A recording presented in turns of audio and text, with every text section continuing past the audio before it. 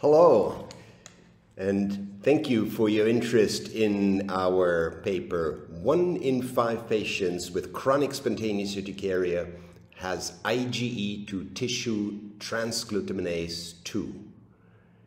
On behalf of all my co-authors, let me run you briefly through the major points of our report.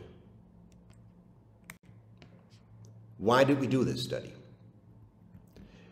We know that chronic spontaneous urticaria comes with IgE autoantibodies, autoallergy, and we also know that some of the autoallergens in chronic spontaneous urticaria, for example, thyroid peroxidase or interleukin-24. Now, transglutaminase 2 or TG2 is the autoantigen in celiac disease, and TG2 is increased in the lesional skin mast cells of patients with chronic spontaneous urticaria. So we wanted to know if patients with chronic spontaneous urticaria have IgE autoantibodies to TG2. Are they allergic to their own TG2?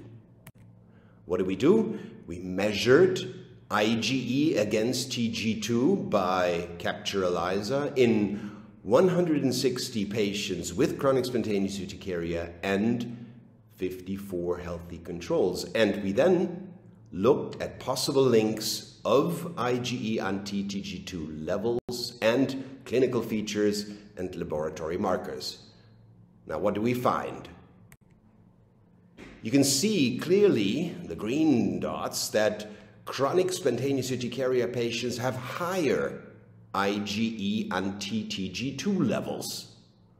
And there are some patients with very high levels.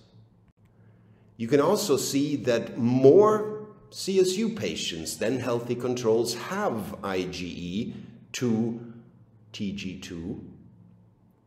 But we did not find a correlation of these levels of IgE against TG2 with clinical markers or laboratory markers, including other anti-IgE antibodies.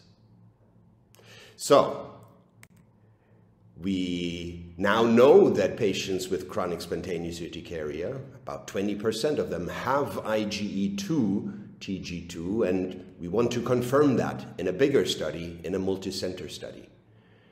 We also need to test this IgE against TG2 for its function on mast cells. And we want to look at IgE to transglutaminase 3. And finally, we need to characterize the clinical relevance. So this is only the first step to better characterize autoallergy to TG2 and its relevance in chronic spontaneous urticaria. So thank you very much, and please go and read the entire paper, and we would love your feedback on this report. Thank you very much.